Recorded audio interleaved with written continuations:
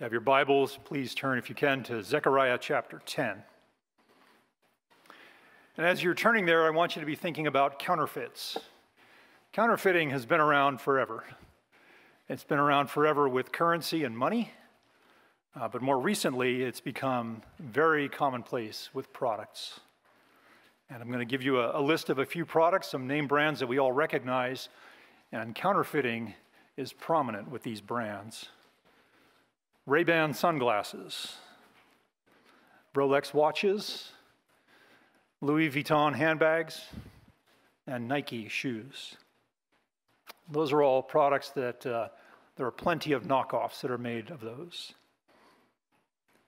One of the biggest markets and biggest areas where counterfeit is in place is in high-end electronic parts and electronic devices. And it's estimated that 15% of all electronic parts that are purchased by the Pentagon for their devices are counterfeit. All of these counterfeits have one thing in common, and that is that they don't deliver the same way that the genuine article does. They don't provide the same quality. They don't provide the same reliability. They don't provide the same performance. They are nothing like the genuine article. I want you to hold that idea of counterfeit in your mind as we consider again where we are. And we ask ourselves as we look at chapter 10, why are we in chapter 10? When you browse chapter 10, you see a lot of the same things that you've seen earlier in this book. You've seen God's promises for future Israel, and you've seen God's judgment of the wicked. You see God's strengthening of the people themselves. We've seen all of this before. So why is this chapter here? I want us to remember again that the last part of this book has two oracles or two burdens. And the first burden is in chapters 9 through 11, and that covers the time of the Gentiles, which is from the return from Jewish exile in Babylon through the intertestamental period, through the ministry of Christ, into the church age and up to the end of the church age. Chapters 12 through 14 deal with the time of the Jews. It's the time after God raptures the church out of this world, and he fulfills his promises to the Jews, primarily during the 7-year tribulation period. But in chapter 9, last week, we looked at how it was that God was dealing with the Jews, and we looked at the end and the means, and how it was that God not only could declare the end, but he would declare how it would get to the end, how he would get there. And we learned that human conquerors were simply instruments in his hand, particularly the pagan instrument, Alexander the Great. Prophecies that Zechariah made in 480 BC were fulfilled precisely, exactly, specifically 150 years later in the person of Alexander. That's important because our culture says we don't believe that God is real. And because I don't believe that God is real, I don't believe that God is working in this world.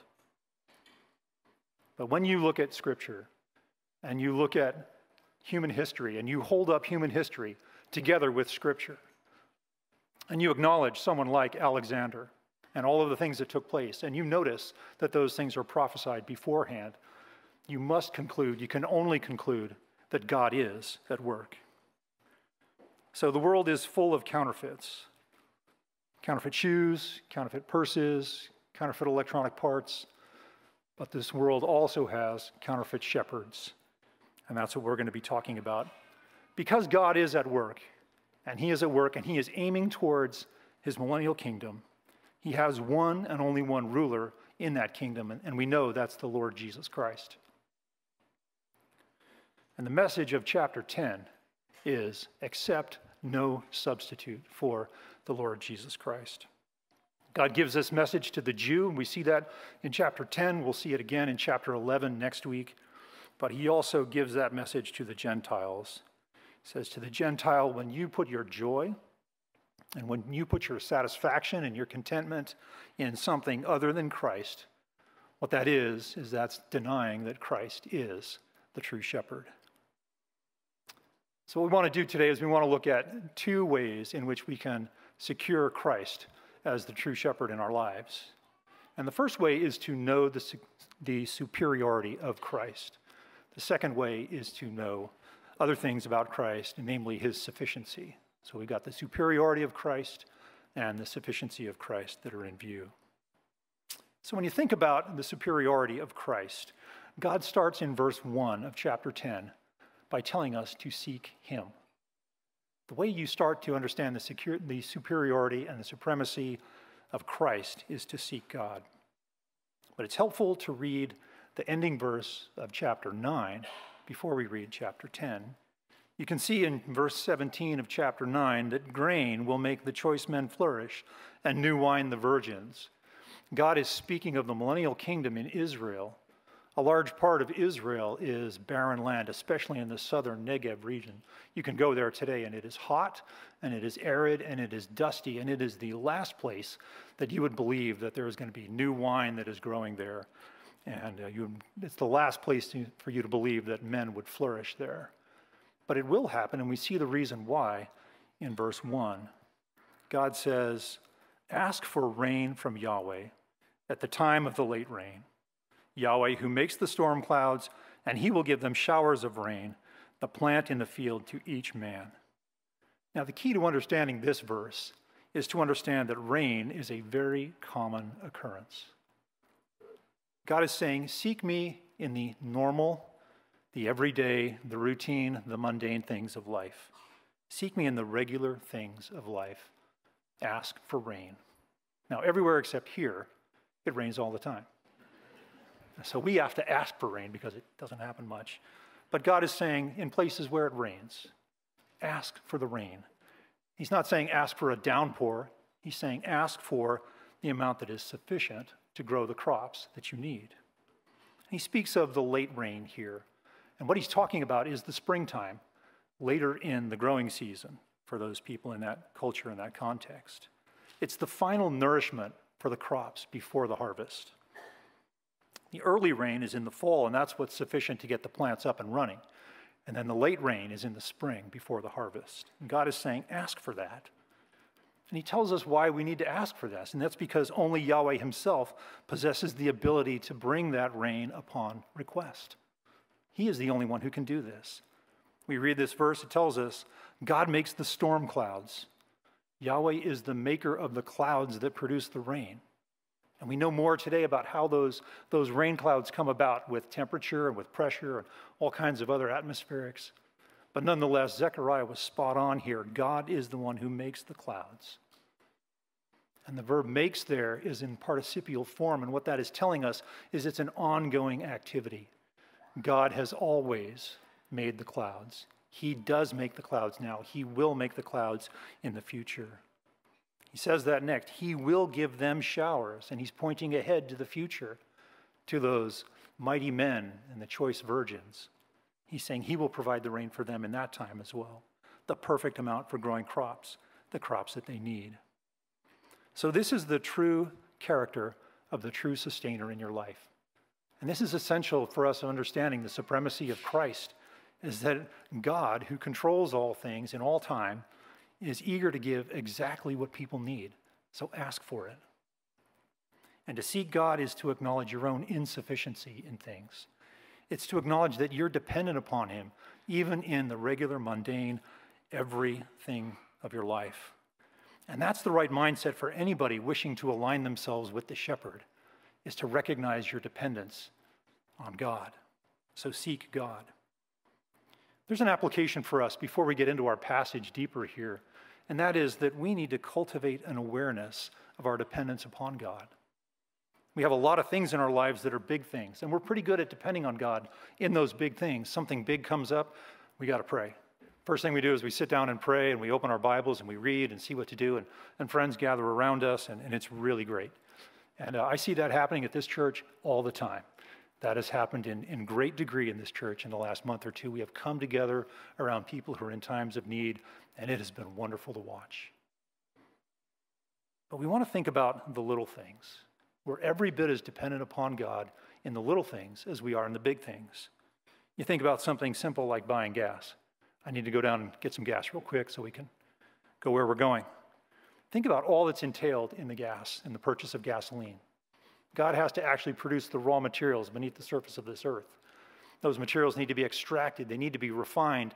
They need to be prepared and produced and delivered to the station so that we can purchase them. There's all kinds of economics, there's all kinds of politics involved in it. There's God's provision to us to even be able to afford it. What I'm not putting on us here is some big burden we need to do every time we step up at the gas pump. But what I'm putting in front of us is the need we have to recognize our dependence upon God in all things. So whether it's gas or groceries or buying a new shirt, we need to remember our dependence on God, even in the little things, because that is the right mindset that will align us with the true shepherd, is to remember your dependence upon God. Now, historically, Israel was not at all inclined to seek after God. Instead, they sought after other leaders. And so with that backdrop in mind of God's perfect power and his provision, God reminds Judah of the false shepherds that they embraced in their past. And that's what you see in verses 2 and 3. So let's take a look at what God says about forsaking the false shepherd. You're going to want to forsake the false shepherd for two reasons. And the first reason is in verse 2, and that is that these false shepherds are empty. Forsake them because of their emptiness. So let's read verse 2. For the teraphim speak wickedness, and the diviners behold false visions, and they speak worthless dreams. They comfort in vain. Therefore the people journey like sheep. They are afflicted because there is no shepherd. Now this word teraphim is speaking of a household idol. And this can be something that's very small, or it can be something that's more large. And the small one you can see in your Old Testament when you remember the story of Jacob and his wife Rachel, and she hid the household idol under the saddle of her camel in Genesis 31. That was one of the smaller teraphim that was hidden. It was small enough to hide under a saddle. We have an example of the larger ones in our Bibles as well, and that story is the story of King David before he was king. When Saul was pursuing him, David's wife Michal hid the household idol on David's bed and put hair on it on the pillow. That was obviously a larger idol. So in that house, there was a larger idol. But whether they're large or they're small, what it is it's an idol, and it is inanimate. And God says these idols speak wickedness. Now, we know that the idols themselves don't actually articulate. They don't actually speak. But the demonic forces behind them do. That's what we need to be mindful of. And what they speak is deceit and untruth. And it's usually something that leads into sin. So God speaks about these idols. And then he speaks about these diviners. And these are actually real people. These are people who practice divination. And what that is people who attempt to tell the future by interpreting natural events and dreams and things like that. So they see the weather, they see a storm, they see something else. They tell us that that is a portent of what's coming in the future. That's a diviner. God speaks of visions in a very right and good sense. We go all the way back to chapter 1, and we have 8 visions. God gives Zechariah 8 visions which talk about the future of Israel, and every one of those is true. Every piece of it, every letter of it is true. But Zechariah here is speaking about how these diviners speak false visions. It's something entirely different than what God gives to Israel. Here, these false visions, what they foretell is untrue. It's unreliable, it is a lie, and it is something that is never really going to come to pass as a part of God's plan. And these diviners also speak worthless dreams. And again, in the Old Testament, God was speaking through many godly and holy men through dreams. And he accomplished his purpose, and he used those dreams to reveal the future. But these are worthless dreams. These diviners are communicating worthless dreams. They're not dreams from God. They're devoid of truth. They're empty of promise. They're the kind of thing that caused Israel literally just to be waiting on a lie. That's what they were doing. And these things provide their comfort in vain. They comfort in vain. So these people are attempting to bring comfort and solace and consolation and security to the people, but every attempt to do that is vain. And so the result is, after these diviners speak, there is no comfort, there's no encouragement, there's no solution to the problem. And this is a problem that's not really limited to Old Testament Judah. We see this around us all the time today. We see it in the prosperity gospel. The thing about the prosperity gospel is that it does not deliver because everything is focused on today. What's the title? Your Best Life Now. The focus is on today. There's no hope for the future because the focus is entirely on today. Same thing is true with secular therapy. The aim is to help you feel good about yourself today. Just today. There's nothing about your readiness to meet your Maker in the future and to solve your ultimate problem, which is your right relationship with God. And you could go on and on. There's others that are way too far invested into their career or their appearance or their accomplishments, believing that in those things you find security. Those things are false shepherds as well, because those things are aiming at your success and your accomplishments today. They're not focused on the future in preparation for a right relationship with your Maker. So the result of all of this is that you have people who are journeying like sheep. They're people who don't have any guidance. They're wandering. It's sheep without a shepherd. And they're afflicted. And we need to understand here that this idol usage and listening to these diviners is not harmless. It's not the kind of thing where it's a no-op. It doesn't actually matter. It's actually something that's very, very harmful to you. It imparts damage to the ones who listen to them. And the reason why is because they're not shepherds. There is no shepherd in the room when these people are speaking and when these idols are being bowed down to. The shepherd that would protect them, whether they were the priests or the religious leaders in Old Testament Israel, they were derelict in their duties. And so God says, forsake them because of their emptiness. But secondly, in verse 3, he says, forsake them because of the judgment that is coming upon them. Let's read verse 3 and see some of that. My anger burns against the shepherds, and I will visit punishment upon the male goats, for Yahweh of hosts has visited his flock, the house of Judah, and will make them like his splendid horse in battle. God is saying, my anger burns against these false shepherds. God isn't indifferent to them. He is burning in anger against them. And he has exhausted his patience. He was done waiting for them to be faithful in their task. He's done. His anger is burning. So in the near context there, you have these Levite priests during the time of the conquest. They were not given any land as their inheritance. All the other tribes were given land. The tribe of Levi was distributed throughout the other tribes because their inheritance was the Lord himself. They were assigned towns. They were given towns in each one of the other tribal areas, and their main responsibility was to serve in the temple and to explain God's law to the people, and then to resolve conflicts and issues between the people by using that very same law. They were to be so skilled in the law that it was able to resolve anything that they had. But instead, they began using their role for selfish gain, and they began to use their role to lead people astray.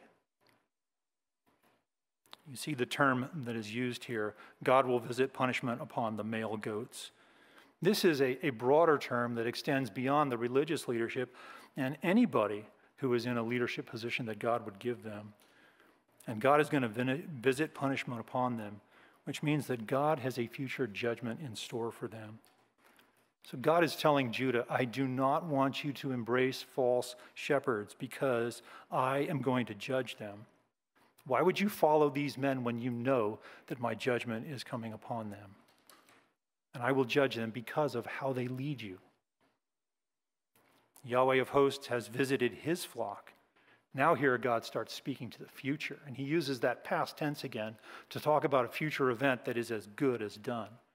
God will visit, and he will attend Judah, and he will make them like a splendid horse in battle. In the millennial kingdom, the men of Judah will be believers in the truth, and because of that, they will be able to lead Israel well in the truth. So the false shepherds provide this empty consolation, and they're going to be judged because of that. So do not follow them.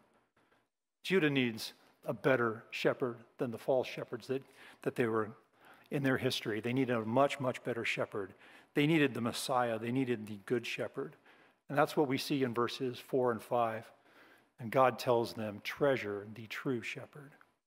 And again, this is a time before Christ. And so they're looking forward. But he's telling them about someone that is to come.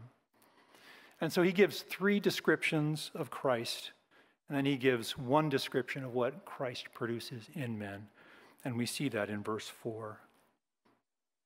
Zechariah writes, "From them will come the cornerstone, from them the tent peg, from them the bow of battle, and from them every good taskmaster, all of them together."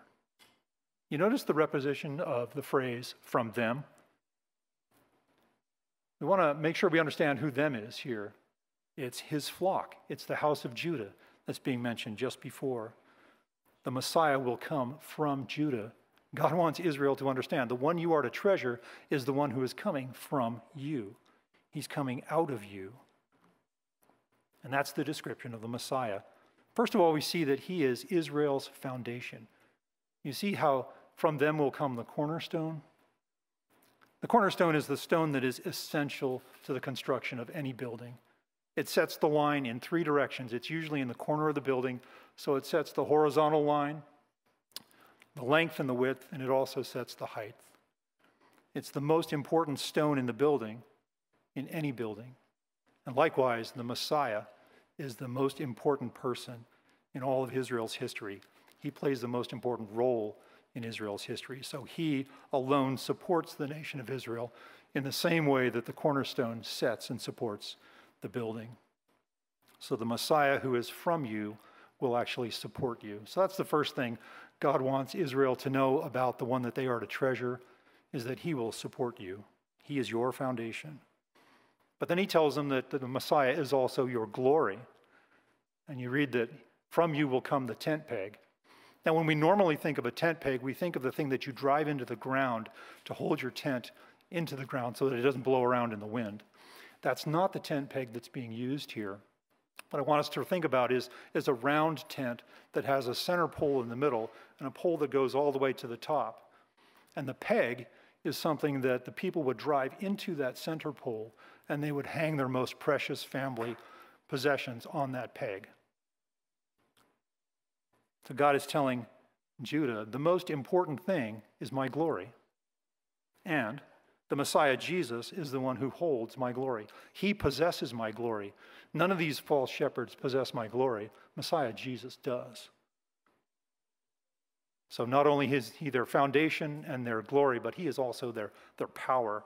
And we see that because he is described as the bow of battle. It's the same word you see in verse 10 of chapter 9, where God says the bow of war will be cut off.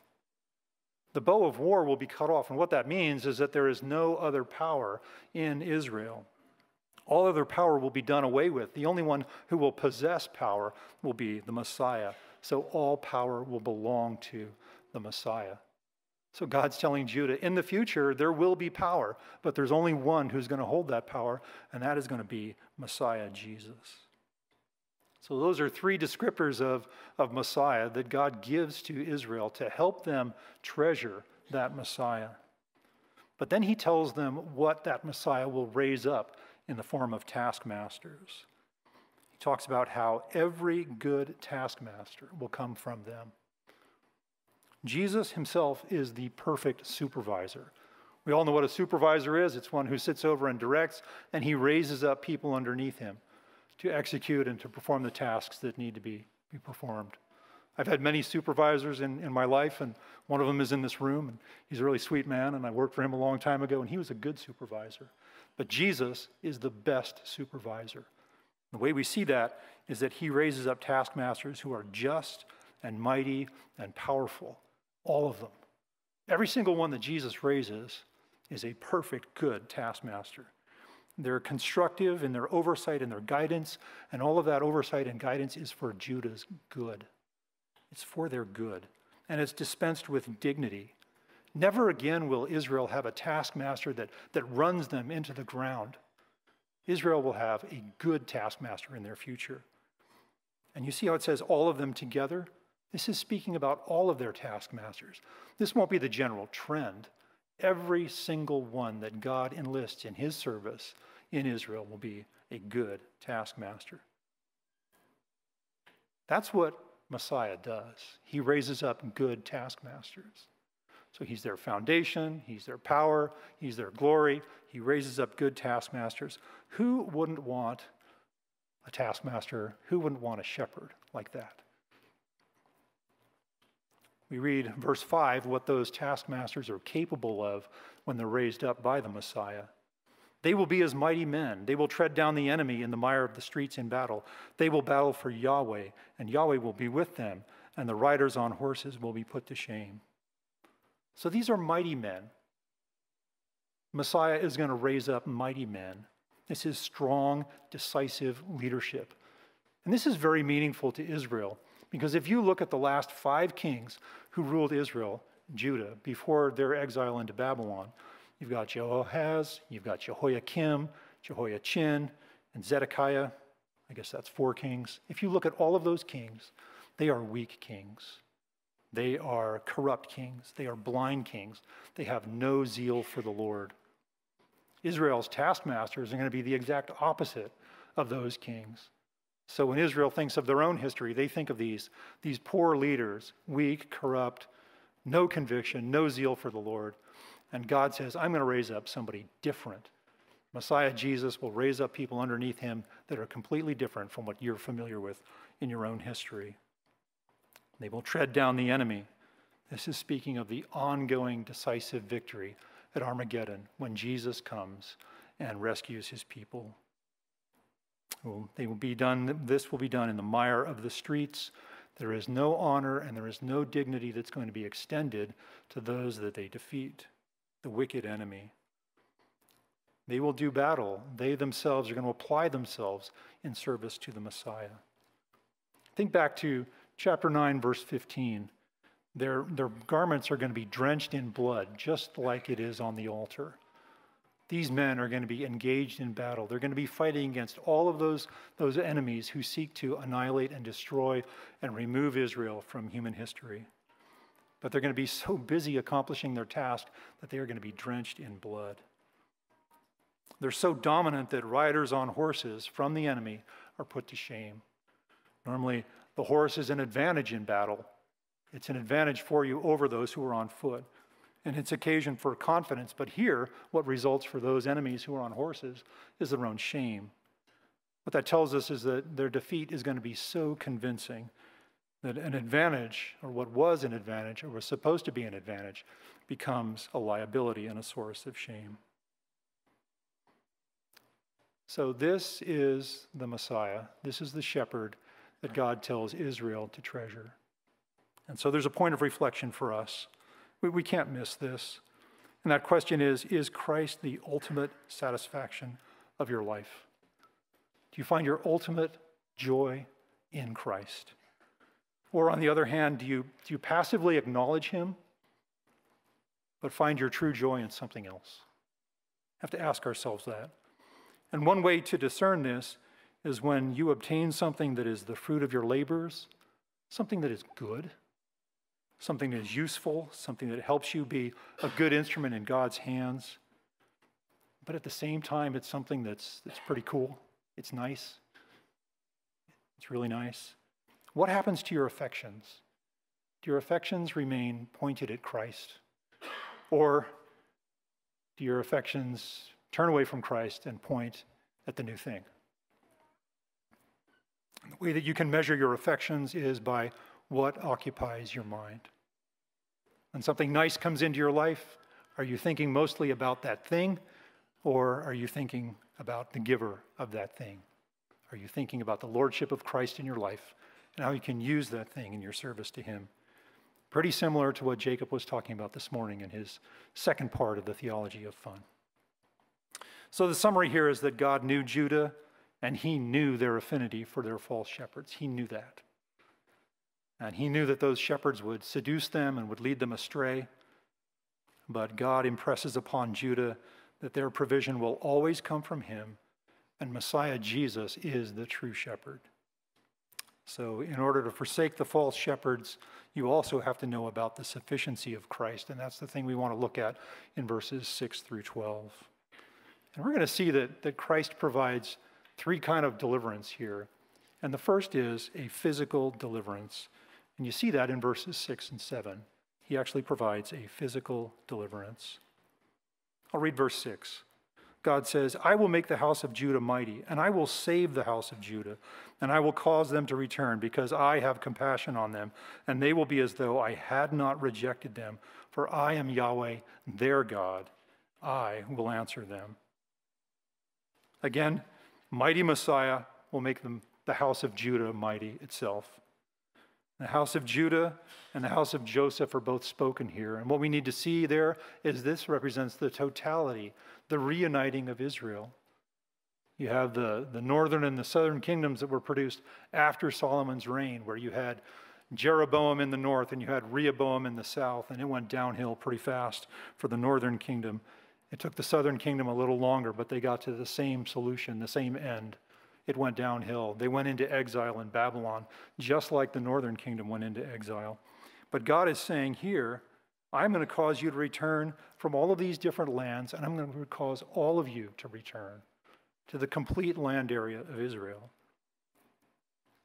You're going to come back physically from distant lands back to Jerusalem, and I'm going to cause you to come back spiritually to return to me, because I will have compassion on you. And God says, they will be as though I had not rejected them. What that tells us is that Israel, when they return, they will bear no evidence. There will be no trace of God's judgment of them. There will be no evidence of God's discipline of them. There will be no evidence of God's rejection of them at all. You won't be able to see it by looking at them. And that is amazing. Do you want to know how great of a Messiah Jesus is? When he reconciles you to himself, there is no evidence whatsoever of your former condition. This is the Messiah. You are a new creation in Christ. So what other master has that kind of heart for his people? You need to know that this is the master you need. This is what is so helpful for us. Let's keep reading in verse 7. Ephraim will be like a mighty man, and their heart will be glad as if from wine. Indeed, their children will see it and be glad. Their heart will rejoice in Yahweh. So Messiah bestows upon Ephraim, which is another word for the northern kingdom, he bestows upon them might. Therefore, they will have joy at a heart level. That's the joy that only comes through regeneration. Joy at a heart level. It's not an outward joy. It's not a fleeting joy. It is a permanent joy that originates in the heart. And then notice what he says about the children. The children will see it and be glad. This means children are going to observe the regeneration of the adults. They're going to observe the joy of these mighty men. And because of that, they will possess that same inner joy. And this is astounding. This is how comprehensive God's deliverance will be. To get our minds around that, just think about a large group of children. When was the last time you saw a large group of children and every one of them was regenerate? Every one of them believed. Every one of them was full of joy in Christ at a heart level.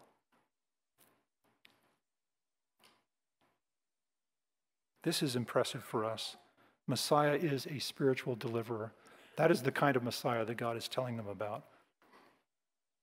He's speaking of a spiritual deliverance in verses 8 and 9, and we see that there.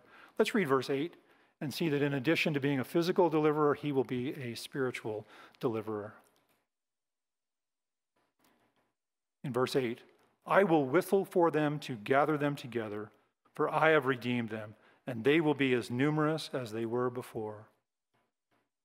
This tells us that Messiah himself is going to summon Israel to himself. But here's where you see the distinction between the true shepherd and the counterfeit shepherd, is that he says, I have redeemed them.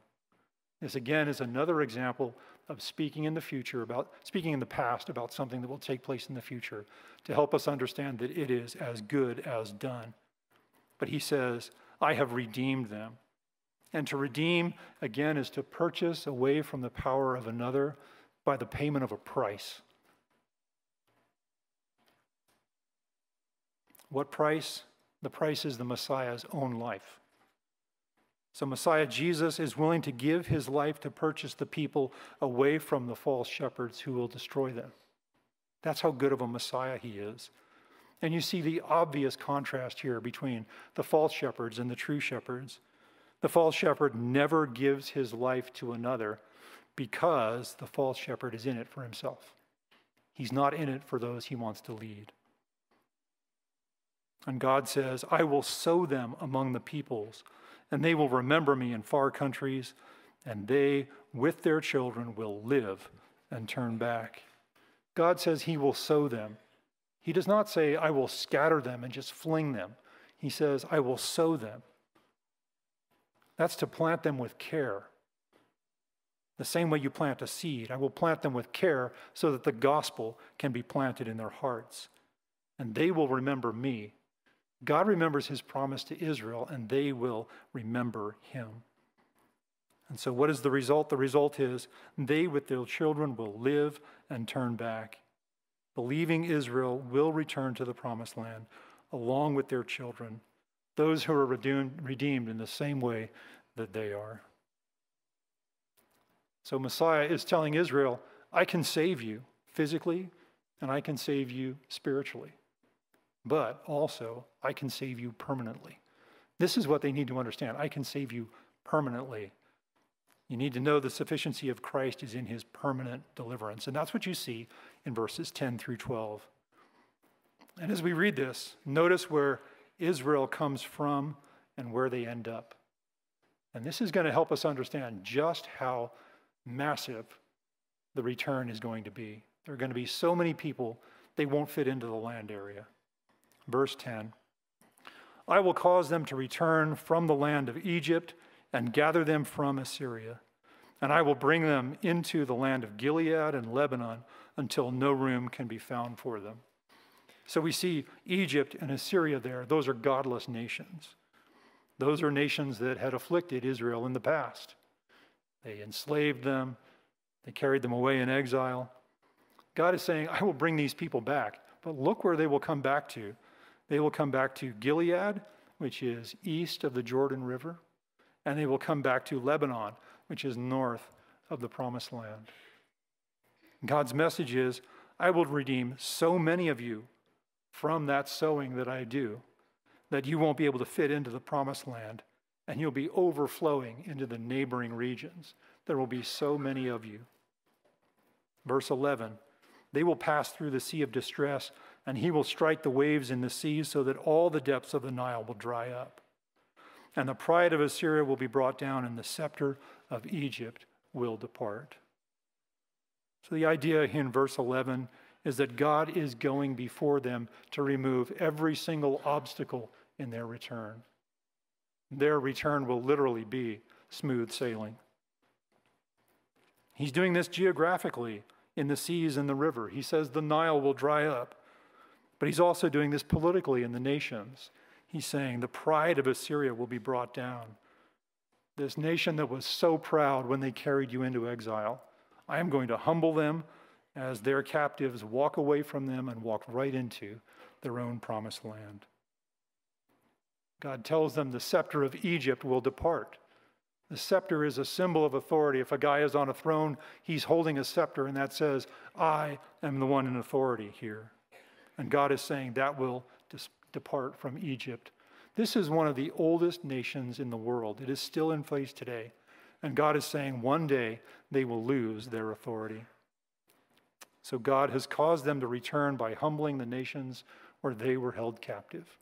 It's important for us to know that. But we see the permanence of this in the last verse in our chapter. This is so sweet for us. God says, I will make them mighty in Yahweh, and in his name they will walk, declares Yahweh. Now we've seen this again and again throughout the book, but we need to not miss what God is saying here. God gives them might in himself, and they will walk in his name. And what's in view here is perpetuity, an ongoing walk in his name. It's a walking in his name that will have no end. God is saying to them, you have returned to Yahweh, and you are mighty, and you will never need another deliverer. So this is a permanent deliverance. If you want the best life you can have, then don't run after a substitute. In Old Testament Judah, there were many, many false shepherds leading up into the exile into Babylon. And Judah followed after them, and they got hurt. They believed them, they believed their message, they believed their false visions and their false dreams, and they got hurt. Jerusalem was burned, the temple was destroyed, they were carried away into exile. Nebuchadnezzar took away all of the valuable articles in the temple. He robbed the temple. It was a very bad experience for Judah. They put their confidence in false shepherds, and it just didn't work out for them. The same thing was true in the New Testament times. Israel also went after false shepherds. Those were the Pharisees, and they were the Sadducees. They were the religious leaders who cozied up to Rome, that made agreements and arrangements with Rome for favor. But in doing that, they subjected the people. They didn't lead the people in holiness. They didn't lead the people towards Christ. They didn't lead people to love God's word. They gave them something else. They layered something else on top of God's word. I want us to read what Jesus said about these men. Let's turn in our Bibles to John chapter 10. Let's read verses 11 through 14. This helps us understand the severity of these shepherds, how bad they really were. And we see a contrast between those shepherds and Jesus himself. Jesus says, I am the good shepherd. The good shepherd lays down his life for the sheep. He who is a hired hand and not a shepherd, who is not the owner of the sheep, sees the wolf coming, and he leaves the sheep and he flees, because he is a hired hand and not concerned about the sheep. I am the good shepherd. I know my own, and my own know me. The religious leaders of Jesus' day said, follow us. Get behind us as we walk down the street. Follow us. Line up behind us. That'll be good for you. But Jesus is saying these men are not concerned about you. They will flee when they see the wolf coming. And the wolf is the opposition to the truth. Jesus says, I am such a good shepherd that I will purchase you away from the wolf. And I will purchase you away from him, and I will make you permanently mine by laying down my life for you. So in Jesus' time, Israel was surrounded by false shepherds. And Jesus says, none of them compare to me. I am the good shepherd. And notice how he says, I am the good shepherd. He does not say, I am a good shepherd. He uses the definite article. The definite article is there in the Greek so that you can know that there is one, and there is only one good shepherd. Next week, we're going to walk through Zechariah's prophecy of what Israel would do after he told them about this good shepherd that is coming. We're going to see what they would do to their Messiah, the prophecy about what they would do to their Messiah during his first appearance. But before we close, let's think of one application for us here as we read this. As you read all about Christ's supremacy, read all about Christ's sufficiency, his superiority, all of these things, the application is this: express your delight in Christ's sufficiency. If you have a prayer life that needs to be a little bit more robust, you look at your prayer life and you say, I need to grow my prayer life. One way to do that is to express your delight in Christ and his sufficiency for you. If you are a believer, recognize that you used to live in a spiritual wasteland, but God reconciled you to himself through his Son. Fill your prayer life with gratitude for God because of what he did in giving you a Savior. Marvel at his control over human history to arrange all of the circumstances and all of the people and all of the situations that he would bring the gospel message to you. And marvel at the fact that on one particular day, he would make you able to see with clarity what you could never see, what you were blind to seeing before. Grow your affection and your delight in Christ's sufficiency. Think about how you do that. You just remember and review all that God has done for you. Think about Christ's service in your place at the cross. Think about the totality of your sin from when you were very, very young until today. And think about how Christ bore all of that in his body on the cross. Think about how he suffered the Father's wrath for you so that you would never suffer one drop of it yourself. And then at conversion, he would actually take up residence in your heart and he would dwell within you for the rest of your life. And then think about his daily care for you as one of his sheep. He is a good shepherd. He is a much better shepherd than we are over ourselves. It's very helpful to remember what he tells us in Hebrews chapter 4. He is a shepherd who can sympathize with our weakness, yet in every one of the occasions that he entered into, he was without sin. He really does understand our circumstances. He really does understand our problems. He was a man just like us, and he lived around sinners just like we do. But his life is the perfect example for us of how to navigate the situations that bring to us. In Matthew chapter 4, you have the temptation of Jesus. Satan brings him 3 different temptations. And in every single one, how does he respond? He responds with Scripture. He goes back to Deuteronomy, and he goes back to the Psalms. This is how we can follow Christ. This is how we can cherish and prize Christ. And know that he is such a good Savior that when you stumble into sin and you fall on your face, it does not change your relationship with you. God is able to save permanently.